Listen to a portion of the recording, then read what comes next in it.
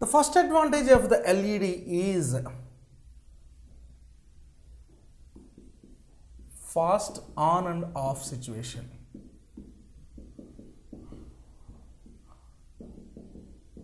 Means we can use it rough and tough, so you can fastly on and fastly off.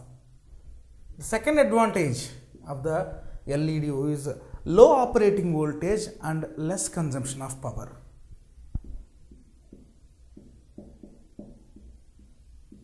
Low operating voltage and less consumption of power.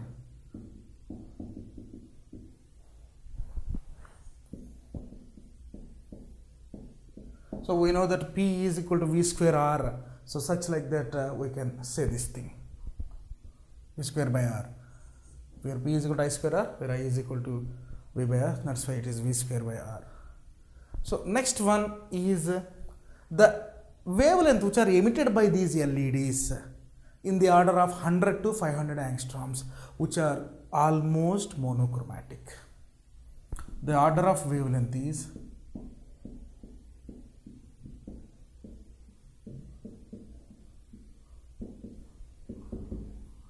100 angstrom to 500 angstrom. Almost monochromatic.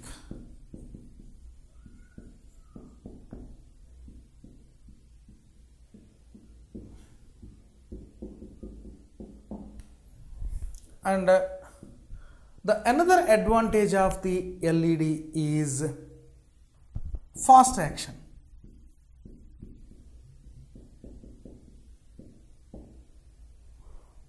The last one, no warm up.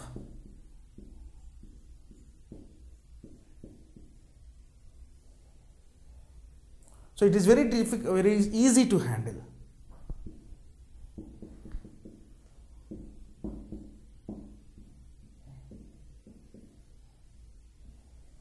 So like this, we can say that these are the advantages of the LED. Because of these advantages in every aspect, these LEDs are most useful. When you compare to the advantages, that's why these LEDs are useful in remote sensors, remote TV remotes. We know that TV remote has one bulb.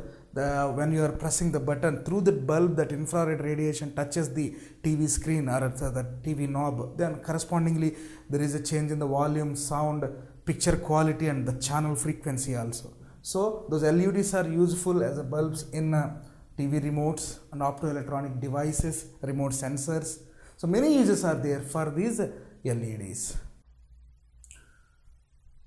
One more example of the PN junction diode is solar cell. The construction of the solar cell is not that much easy, but if you want to show the schematic diagram of that one, it will be like this.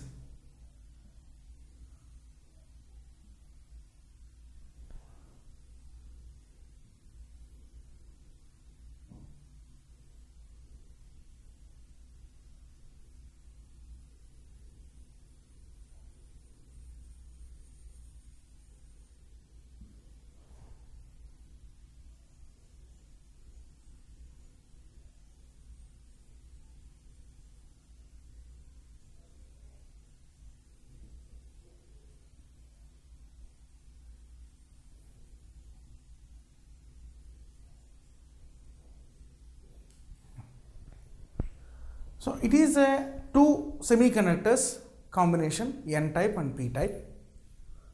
The lower side is P type and the upper side is N type. So we can we can find out the separate wall like this.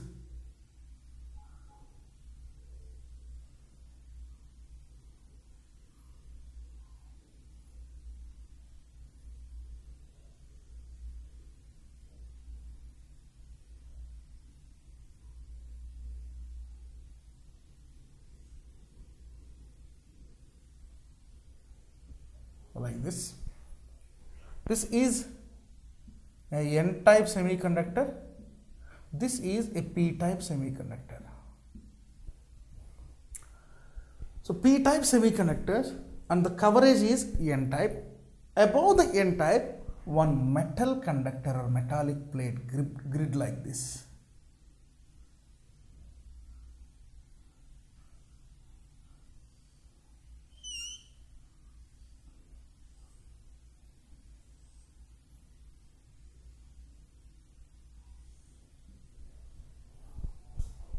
So the sunlight, not only sunlight, solar cell means everyone thinks that sunlight should fall on the top surface.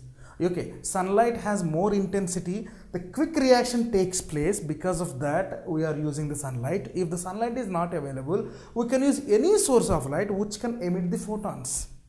So the effect behind the solar cell is photovoltaic effect.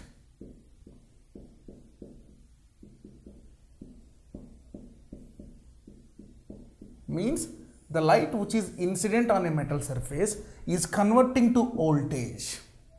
That's why it is said to be photovoltaic effect. So this is the metal plate, and this metal plate is just focused to the sunlight or any source of light which is high intensity, which has high intensity. So this metal plate is in contact with the N type of the semiconductor, and lower part is P side, and this P type is connected to the metal contact.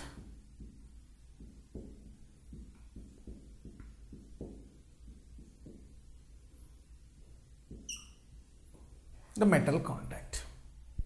So what is the use of all these parts? Whenever there is a light of some energy gap which has some bandwidth, which can be able to overcome the gap between the N type and P type semiconductors, whenever that light is incident on this metal surface, only 15% of this metal is placed on the N type. That's why most of the light incident on the N type only, because the gaps between these metal arms is able to transfer the electric current, not only the sunlight. So whenever the light falls on this metal plate and through the gap this light can penetrate through the N type, and if this is the case, what will happen is the recombination, the current process through the N type and P type semiconductors is by 3 different steps. What are those 3 different steps? The 3 steps are: first, generation; second is separation; third is collection. Through these steps, an EMF will be produced due to the exposure of photosensitive light. So what is the meaning of generation? Yes, whenever this light is incident on this metal surface, the electrons used to excite due to the applied energy. That's why recombination of electric and hole pairs will form. So generation means EH pair combination.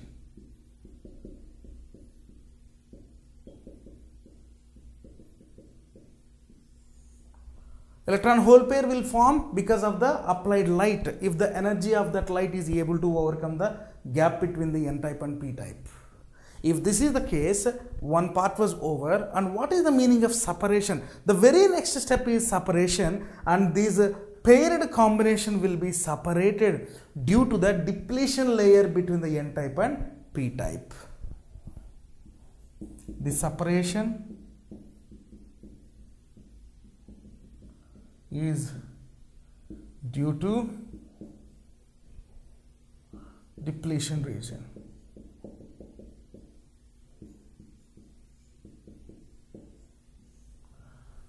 The third one is collection. Because of this separation, all electrons will go to the N type,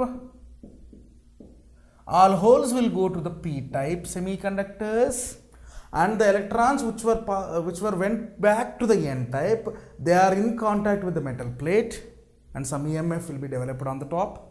And the holes which went back to the P type, the P type is already in with the metal contact. That's why this whole block will act as a positive electrode. This whole block will act as a negative electrode. So the positive electrode and negative electrode is formed Positive electrode is nothing but the combination of p-type semiconductor with the metal contact along with holes. Negative electrode is nothing but the n-type semiconductor with metal arm along with the electrons which are sent back to them. So that's why a potential is developed on either ends of the solar cell. Once the potential is developed, this potential should be transformed to one end to another end. For that purpose, we should apply a load. Once the external load is applied to the solar cell, then this potential can transfer to the p-type to n-type or n-type to p-type, depends upon the majority and minority level of the charge carriers. Such like that, the solar cell is useful. Need not to use the sunlight. Once the sunlight is not available, we can use any other light sources which can emit the most photovoltaics. Why we are using the sunlight? Because of the high intensity and naturally available. And what is the nature of the graph for this photocell and how much wavelength it can be released? So, in case of solar cell, what are the materials which are useful for the ideal construction of the solar cell? Means not all semiconductors are suitable to construct the solar cell. What is the minimum criteria for the semiconductor to be useful as a solar cell? That means the semiconductors which has the energy gap in the order of some 1.5 eV. If energy gap is in the order of 1.5 eV, means some 1 to 1.5, then only these semiconductors are useful for the fabrication of solar cell. So what are the semiconducting materials which has this type of energy gap? Silicon 1.1 eV, gallium arsenide 1.43 eV, CDTE 1.45 eV, CuIn SE2 1.04 eV. The semiconductors which has these type of values in the order of 1.5, they are best suitable for the construction of solar cell. And what will be the graph and the schematic diagram of this photovoltaic effect? This is the PN junction, P-type, N-type and the depletion region. We are keeping the depletion region is empty because generation, separation, collection all are taken place. That's why there will be no charge carriers in the depletion region. That's why we are keeping that one as empty. So this is the radiation which has the energy of greater than Eg, nothing but the h nu.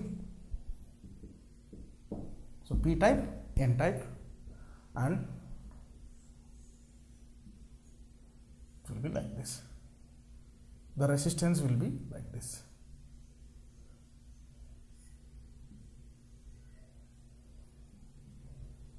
Like this it will be continued. What will be the graph of the solar cell? It will be a reverse order. We will get the graph like this. This is the open circuit voltage, closed circuit voltage.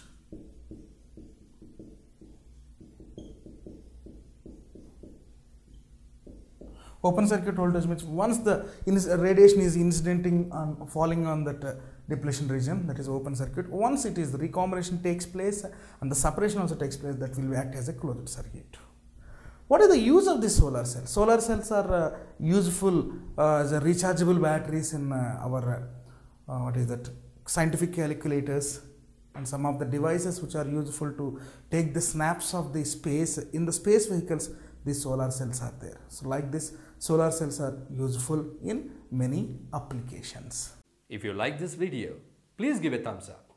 Please subscribe to our channel to get more videos on CBSE syllabus.